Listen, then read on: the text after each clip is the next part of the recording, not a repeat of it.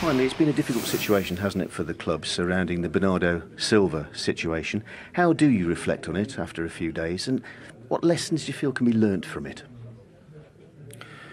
I don't think Bernardo has to learn. I think he's making a statement FA and said it was an intention, it was a joke with there, but if someone could be offended, he apologized.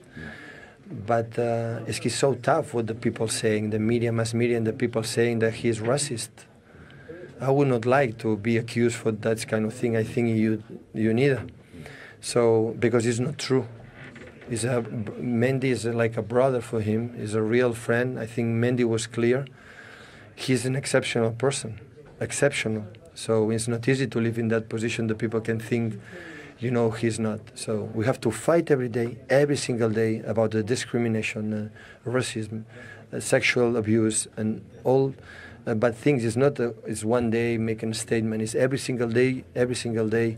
In our society, we have to fight for that. But be careful, because you are accusing one person that is exceptional to something he's not, and has a family, and that's why it's a real unfair. So I'm so disappointed about the way they treat Bernardo.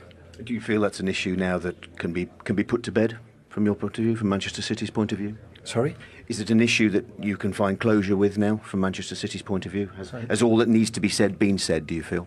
I think we were from the beginning.